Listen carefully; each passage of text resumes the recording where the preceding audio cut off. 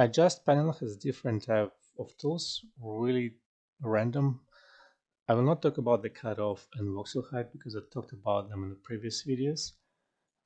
I'll start with measure. Measure is pretty easy. You go press shift to snap the angle, I drag it out, and I do it from the top view. So I'll shift snap to the top view.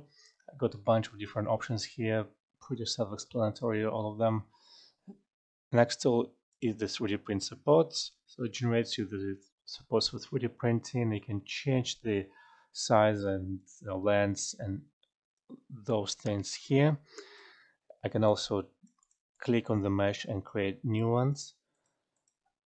I know a lot of people are using 3D code for different type of mold work, so this could be useful for them, this type of customizability. I however use different type of slicing softwares that are free and available with different presets for different printers. I have YouTube videos where I was doing figurines and little toys in 3D code and then slicing them using a third-party free software and then printing them on my 3D printer.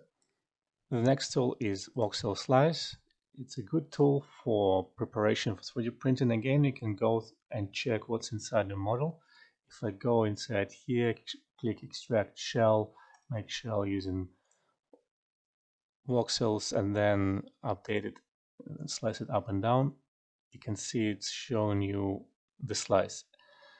However, it is a little bit buggy when the mesh is big. So if you have a few million, 10 million, 20 million triangles, I did experience some crashing, so beware of that. Next tool, the pose tool, super useful. I use it a lot in modeling. Pretty much everybody is using it a lot of modeling. So here I need to use this menu for different shapes. Say quick selection with the rectangular selection, then I can do this and modify the shape. Works especially well with voxels. I can go and do something really unusual, more like a hard surface shape. When you have a blending of these two parts together. Then if I click on the brush tool and then if I drag it from top to bottom, it will pick a gradient and I can modify it again. To drop the selection, I usually press Ctrl D. This is my hotkey to resample and drop selection as well. If I drag this sticker out too far away outside the mesh, you'll see this selection is not happening. It has to be inside. A little bit counterintuitive, but something to be aware of. Press Ctrl D. And we have the options here like smooth selection. Smooth selection is pretty slow. I don't use it because it's just not really efficient. I do use invert selection every now and then. And other tools I hardly ever use. Next tool is pretty cool, called the Fit. It will show you these options which kind of not the things you want to use. So what you want to do, and this Fit tool is duplicated here. It's called Move to Pick Point.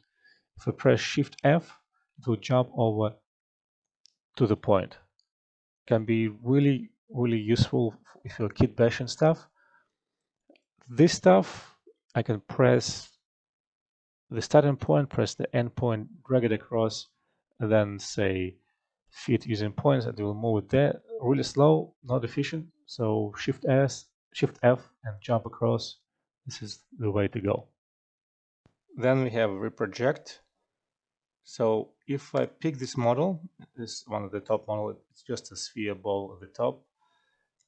And if then I click on Reproject, micro projection here, it will pick all the details from there. But I need to increase the distance because right now it's a bit small, so I need to increase it, otherwise we'll get some bugs there, which you've already tried. You can see it's been reprojected. It's also been turned to a surface. And you can reproject vertex data as well, so if the model has been painted, all the colored data will also get reprojected. So quite a powerful tool, really similar to reprojection in ZBrush, if you're familiar with that one.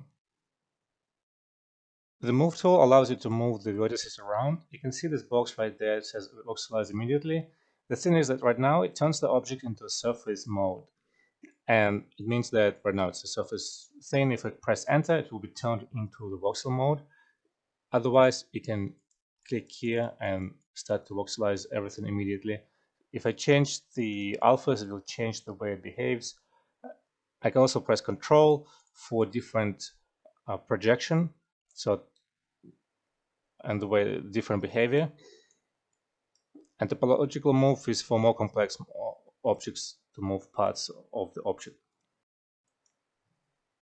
The cell allows you to hide a part of the object like this. I've never found it to be useful. I honestly don't know when it's going to be useful, but that's the tool. The copy tool is really cool. So if I turn the top layer into ghost mode, I can then pick the bottom sphere and I can start copying the top part to the bottom. So if I hide it all together, you can see it's really similar to reprojection, probably even better because in this case we have a lot of control over the behavior of the copy mode.